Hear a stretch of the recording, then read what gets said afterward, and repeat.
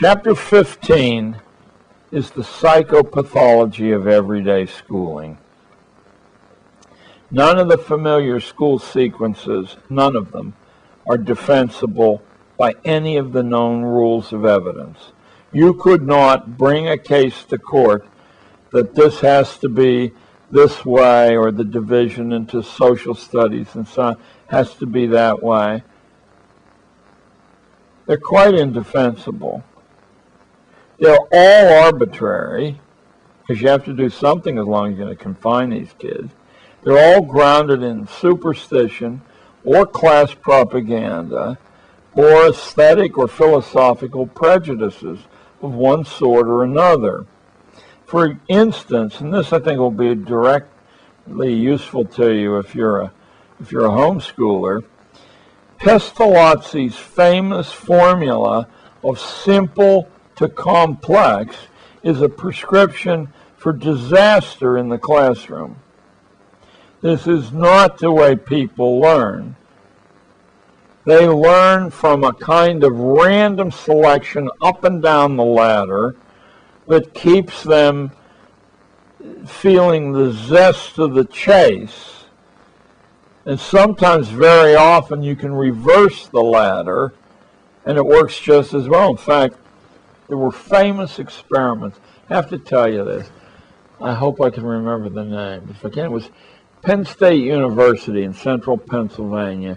And the years, I believe, were the middle 70s. I'm reaching, but this old mind. But these are quite famous experiments.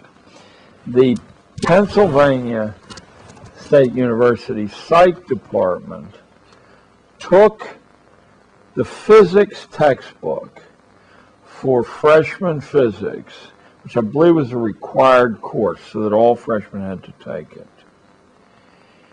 And they scrambled the pages at random, mind you. So often you'd get to the end of a page and you'd be on a different concept in the middle of a sentence, the former concept. And they applied that.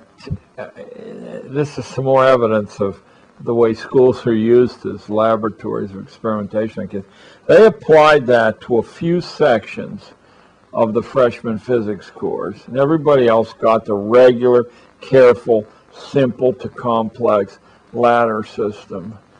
On the standardized examinations that measured supposedly proficiency in physics knowledge, there was no difference at all between the group that got a textbook that was made up of pages that had just been put together at random versus the ones who had the scientifically organized and a rational thing. But I had too much experience with kids, and I had too much bad experience with simple to complex in my own life and also my teaching career, not to say, you're nuts if you buy that bilge. The last part of the book is called The Prison of Modern Schooling. And chapter 16, I believe there's 18 chapters in my book, so we're near the end. Yes. Chapter 16 is called A Conspiracy Against Ourselves. Spare yourself the anxiety of thinking of this school thing as a conspiracy, even though the project is riddled with petty conspirators. It was and is a fully rational transaction in which all of us play a voluntary part. That is, you can step off this treadmill at any moment you want and actually do this education thing the right way. You can just step off the treadmill and walk away. It was and is a fully rational transaction, and you play a voluntary part in it. You trade the liberty of your kids, as all of us trade our free will, for a stable social order and a prosperous economy. Now, I want to modify that a little bit. We had a prosperous economy in every single phase of American history.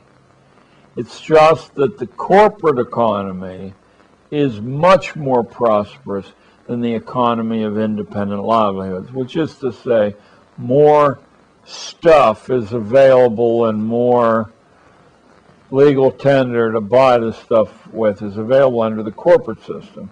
The cost is your mind and your character to have that extra bit of stuff. The society is much more stable than it would be because no one knows how to rock the boat, or very few people know how to rock the boat there. And when you look in earlier periods of American society, it was always turbulent because it was supposed to be turbulent. That's what they failed to tell you in social studies, that the whole American charter is meant to provoke constant argument. It's meant to make doing anything that changes the past difficult to do. It's a test of whether it's really worth doing that we make it so hard to do. For the Supreme Court to cooperate with the White House, to cooperate with both houses of Congress, is a nightmare. That's exactly what we fled when we came here. Of course, you can't argue very effectively unless your mind is developed and your understanding and your insight, unless you can speak in public and write in public. That's why we don't bother to let you know how to do those things, even though they're child's play to do. Because then you'd be able to argue effectively. You would restore the America of Andrew Jackson. Who wants that? Not Unilever, I can tell you. Not Coca-Cola, I can tell you. Not General Dynamics, I can tell you. Why would they want that kind of competition, that kind of obstructionism? So it's a conspiracy against ourselves. You and I have entered into a devil's bargain in which most of us agree to live our lives through as children. We may be a little bit less childish than the actual children, but not much.